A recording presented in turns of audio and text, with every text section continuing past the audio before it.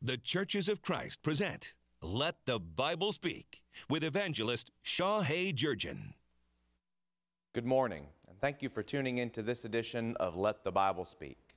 My name is Shaw-Hae Jurgen. On behalf of this program, I welcome you this morning. For those of you who may not be familiar with this broadcast, Let the Bible Speak stands for exactly what our name describes. We endeavor to look through the pages of God's holy book for truth and guidance. In a world that's filled with questions, we recognize that God provides answers and insights. We're continuing on in our sermon series entitled, What is Christianity? And our study as of late has focused on the life and work of Jesus Christ.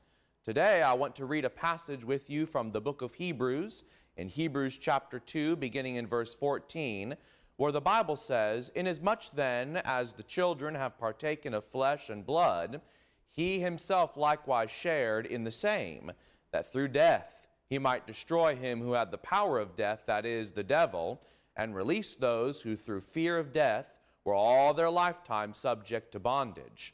For indeed he does not give aid to angels, but he does give aid to the seed of Abraham. Therefore, in all things he had to be made like his brethren, that he might be a merciful and faithful high priest in things pertaining to God, to make propitiation for the sins of the people. For in that he himself has suffered, being tempted, he is able to aid those who are tempted. Today, we'll be looking at the temptation of Christ in a sermon called Alone in the Wilderness. But before we study any further, we want to take a break at this time for a song. Give me the Bible, song of gladness gleaming, to cheer the wanderer, lone and tempest tossed.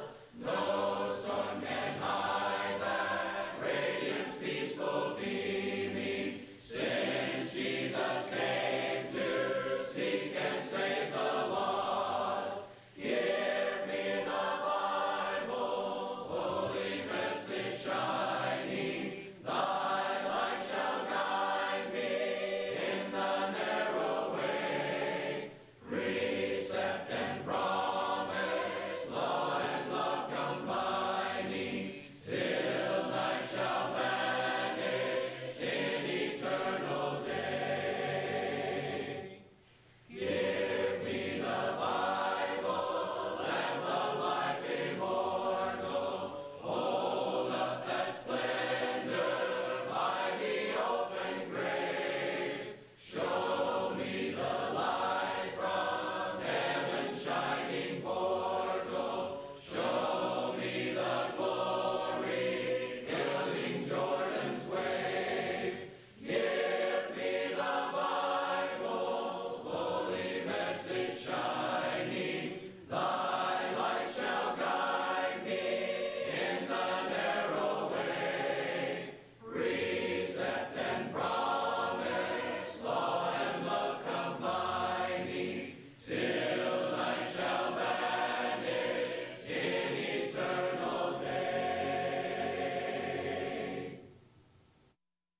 The event that marked the beginning of Christ's ministry was his baptism.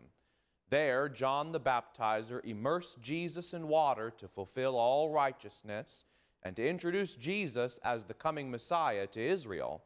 At that occasion, you remember that the Spirit of God descended like a dove upon Jesus, and a voice came from heaven saying, This is my beloved Son, in whom I am well pleased. With those words fresh in his mind, Jesus journeyed empty-handed into the unforgiving wilderness surrounding the Dead Sea. It's the lowest point on earth, 1,200 feet below sea level. It's hot, dry, and void of life. It's a region without fresh water and life-giving plants. The monotony of this barren desert is broken only by rocky hills and dark caves. It's a world fit only for wild animals that prowl every night looking for food. It's unbelievably hot in the daytime and unbearably cold at night. It's a place of incredible loneliness. So off he goes, the Son of God, who is so pleasing to his Father, off to a 6-week crash course in human suffering, off into a world where he has no support, no disciples, no food, nothing but the memory of the will of his Father. One of the greatest truths of life is that after a moment of great triumph, there comes a moment of reaction, a moment of great testing. After Elijah's great victory over the prophets of Baal at Mount Carmel, he immediately went into a period of depression and doubt. Satan consistently picks such times following spiritual highs to test God's people. Jesus' baptism was a spiritual high for him. God spoke audibly for one of only 3 times in Jesus' earthly life. He spoke words of blessing to his beloved Son. The Holy Spirit came. The 30-year wait was over at long last. His ministry was to begin. But first comes the wilderness. Let's read the account now in Matthew chapter 4, beginning in verse 1. Then Jesus was led up by the Spirit into the wilderness to be tempted by the devil.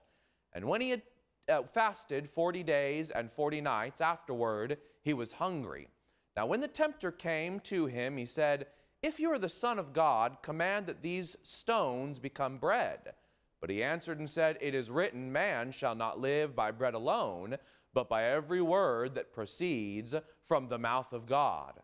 Then the devil took him up into the holy city, set him on the pinnacle of the temple, and said to him, "If you are the Son of God, throw yourself down. For it is written, he shall give his angels charge over you, and in their hands they shall bear you up, lest you dash your foot against a stone."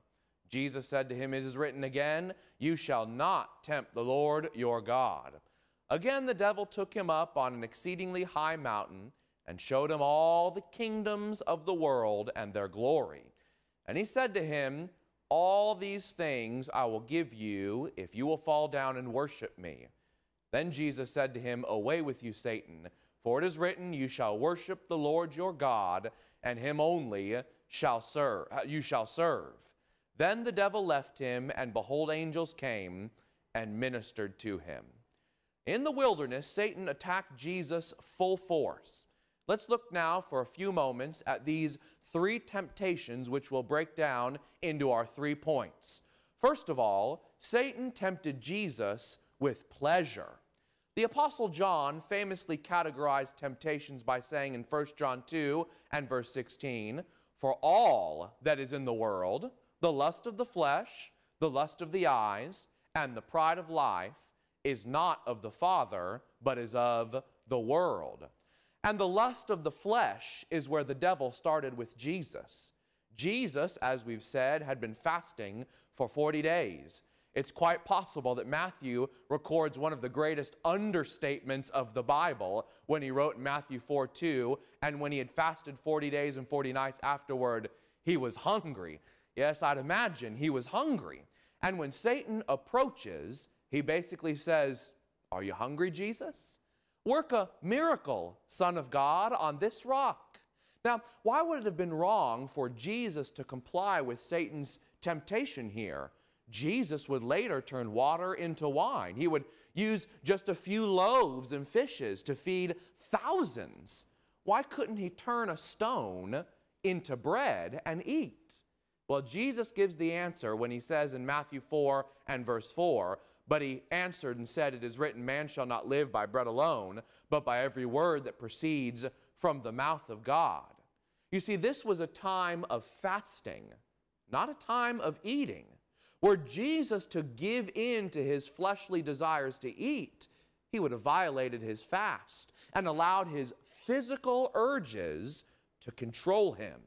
Jesus makes this point by saying, it's not just about food, but this is a time for the Word of God, a time to focus on what the Father's will is.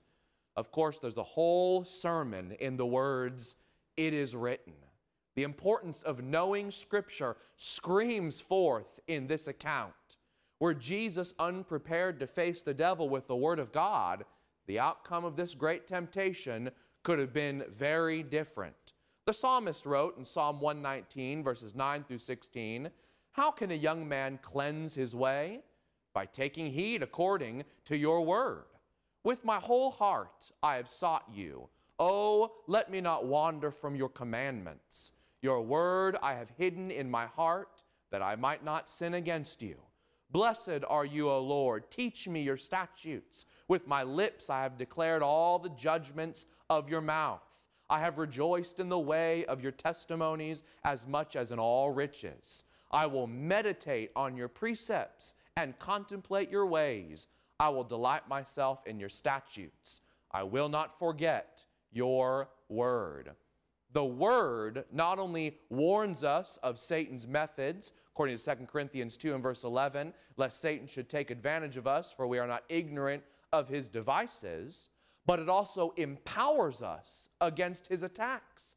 Paul wrote in Ephesians 6, verses 16 and 17, above all, taking the shield of faith, with which you will be able to quench all the fiery darts of the wicked one, and take the helmet of salvation and the sword of the Spirit, which is the word of God. And on this occasion, Jesus was prepared to refute the devil's challenge of indulging in the lust of the flesh and in partaking of the temptation of pleasure. But secondly, not only did Satan tempt Jesus with pleasure, but he also tempted him with pageantry. Look again at Matthew 4, verses 5 through 7. Then the devil took him up into the holy city, set him on the pinnacle of the temple, and said to him, If you are the Son of God, throw yourself down, for it is written, He shall give His angels charge over you, and in their hands they shall bear you up, lest you dash your foot against a stone. Jesus said to him, It is written again, You shall not tempt the Lord your God. Satan has now moved on past the lust of the flesh and is working on Jesus by presenting to him the lust of the eyes. Now, what was Satan offering Jesus here? He was offering to make Jesus a spectacle. Could you imagine the attention Jesus would receive if he did this? Throwing himself from the pinnacle of the temple in Jerusalem, half the city would probably see it. And they would be amazed at how Jesus wouldn't be injured or wouldn't perish. All eyes and all attention would be fixed on him. He'd be the headline of the Jerusalem Tribune for weeks. And certainly Jesus wanted attention, didn't he? He came to earth that he might preach, according to his own words in Mark 1, verse 38. But he said to them, Let us go into the next town, that I may preach there also, because for this purpose I've come forth. And his preaching was focused on seeking and saving the lost, according to Luke 19 and verse 10. For the Son of Man has come to seek and save that which was lost. What a great way to launch his preaching career. Perform this great show, and certainly the masses will come flocking to you, Jesus, ready to hear whatever you have to say. You know, it's hard to move to a place and just start preaching. When I moved to Columbia, I didn't know anyone in the community. I didn't have any rapport built up with anyone. I had to start really from scratch. And Satan here is saying, Jesus, you're from that little podunk town of Nazareth. Nobody in the big city of Jerusalem knows who you are. You don't have any leads generated there. You do this, just do this, to get people in the door, and you'll be off to a great start. And this time, not only is Satan offering him a career starter, but he's using Scripture to do it. He's quoting from Psalm 91, verses 9 through 12. Because you have made the Lord, who is my refuge, even the Most High, your dwelling place, no evil shall befall you, nor shall any plague come near your dwelling. For he shall give his angels charge over you to keep you in all your ways. In their hands they shall bear you up, lest you dash your foot against a stone. Now let me note something here. Satan did not misuse or misapply Scripture on this occasion. The psalmist is discussing the protection that God provides to the faithful. Jesus did not rebuke or correct Satan's use of the psalm. However, to indulge in this temptation would have been sinful for Jesus. Why? First of all, it was not the right way for Jesus to garner attention. When we look at Christ's life, from the striking humility of his birth, to the lowliness of his poverty and homelessness, to the unjust treatment he suffered toward the end of his life, we see a man who came to shine the light of God on men, not to make himself a spectacle. Now, Christ did perform miracles, and those miracles earned him attention. But going through with this miracle would not have been about confirming his message. It would have been about getting pageant-like attention, and that would not have been keeping with his character. Also, Jesus gives us a reason for why he couldn't comply with the devil's request when he says, "You shall not tempt the Lord your God." A quote from the Old Testament, Deuteronomy 6, verses 16 through 19, where the Bible says, "You shall not tempt the Lord your God, as you tempted him in Massah. You shall diligently keep the commandments of the Lord your God, his testimonies and his statutes, which he has commanded you, and you shall do what is right and good in the sight of the Lord, that it may be well with you, and that you may go in and possess the good land of which the Lord swore to your fathers, to cast out all your enemies from before you, as the Lord has spoken." Here, a caution is given against disobedience to God. Now, how does this fit back with Matthew 4? Well, think about it this way. To expose myself to any danger naturally destructive, with the vain presumption that God will protect me and defend me from the ruinous consequences of my imprudent conduct, is to tempt God. And Jesus said he could not. He would not do that. Very interesting, though, how in this temptation Satan appears as an angel of light, quoting the Word of God, pretending to be interested in a shortcut victory for Christ. This was a dramatic change from the subtle insinuation of the first temptation. Lastly now, Satan has tempted Jesus with pleasure, with pageantry, and also with power. Back in Matthew 4, verses 8 through 10, again, the devil took him up on an exceedingly high mountain and showed him all the kingdoms of the world and their glory. And he said to him, "All these things I will give you if you will fall down and worship me." Then Jesus said to him, "Away with you, Satan, for it is written, you shall worship the Lord your God, and him only you shall serve." Here it is, the pride of life. Jesus has refused to give in to the lust of the flesh by turning stones into bread and feeding his hunger. And he's refused to give in to the lust of the eyes by making himself a spectacle for the world to gawk at. But now Satan is offering something very different. I want you to think about it this way. When Jesus emptied himself in the incarnation, taking on human form that he might come and work the works of the Father in securing salvation and reconciliation on our behalf, he knew that eventually he would return to the glories of heaven. He also knew, based on Old Testament prophecy, that he would be elevated to the position of King of Kings and that he would reign over his eternal kingdom. So knowing all of this, why would Satan offer to make him ruler over all the kingdoms of earth? Because Satan was offering all of the glory with none of the guile. He was offering all the power, none of the pain. All of the rank, none of the rejection.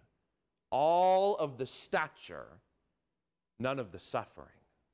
And friends, certainly this was appealing to Jesus. In the Garden of Gethsemane, Jesus himself asked for the suffering to be taken away when he prayed with sweat like great drops of blood pouring from his brow, saying in Luke 22 and verse 42, "Father, if it is your will, take this cup away from me. Nevertheless, not my will, but yours be done." Jesus wanted to comply with the Father's will more than anything else in this world, yet he still desired to have the great burden of suffering taken away. But Satan's price was too high, and Jesus said no to the devil. "I will not worship you. My worship My praise, my honor, my service is for God and God alone. And I love the last verse in Matthew 4 and verse 11. Then the devil left him, and behold, angels came and ministered to him. Perhaps this event was in the mind of James when he wrote James 4 and verse 17, therefore submit to God, resist the devil, and he will flee from you. When Satan tempted Jesus, he was challenging the kind of Messiah Jesus would be. He offers three tantalizing options. One, a Messiah who focuses only on felt needs, turns stones to bread. Two, a Messiah who entertains, jump from the temple. Three, a Messiah who compromises in worshiping Satan. It should come as no surprise that the followers of Jesus battle the same three temptations in doing kingdom work. Do you go to a church that primarily focuses on felt needs, or one that first and foremost addresses people's spiritual needs? Do you go to a church that confuses entertainment with worship, or a church that always asks, is God or the worshiper glorified through our worship practices? Do you go to a church that compromises so you can have bigger numbers? Or do you regard faithfulness as more important than warm bodies in the building? This day, Jesus calls you to come through your own wilderness temptation, to let him help you come through victorious and committed to a life of selflessness, a life of bearing your cross, a life worth the living. Let's have another song. Just a slave on the auction block of sin. I was serving Satan's purpose, but then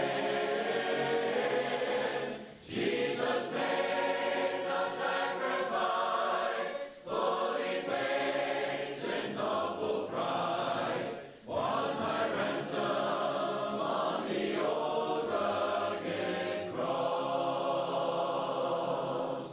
No longer a slave, I've been loosed from my chains, and now I can sing, I'm free, I'm free. He's my Father, I'm his Son. Praise the Lord, the work is done, and I'm his for eternity.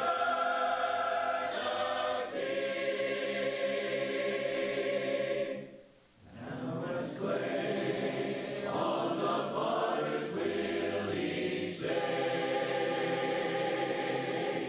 being molded by the Master his way. I am trying to be still while conforming to his will, and I'm learning what it means to be his. No longer a slave, I've been loosed from my chains, and now I can sing, I'm free, I'm free. He's my Father, I'm his Son. Praise the Lord, the work is done, and I'm his for eternity.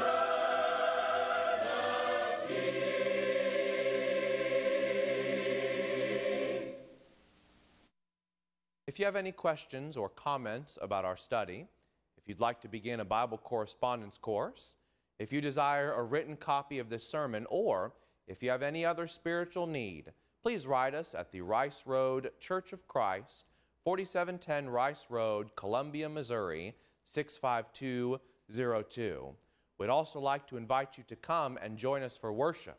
We meet this morning at 10 o'clock, this afternoon at 2, and at 7:30 each Wednesday evening. You can contact us by phone at 573-474-9494 9975, or visit us at our website, www.riceroadchurch.com, where we're also posting past episodes of this program. If you live in the Jefferson City area, the Capital City Church of Christ invites you to join them for worship today as well. They assemble at 920 Leslie Boulevard in Jefferson City, and they meet at 10:30 this morning, 2:30 this afternoon, and 7 o'clock each Wednesday evening. I'd also like to invite you to view a website that I'm involved with, www.christianlandmark.com. Here you'll find a host of articles, audio and video sermons, and other wonderful material to aid you in your continued study of God's Word. I want to thank you as always for your kind listening this morning. You've welcomed us into your home and we've studied God's Word together. Always remember the words of Jesus in Matthew 11, verse 28, "Come to me, all you who labor and are heavy laden, and I will give you rest." God bless. To God be the glory.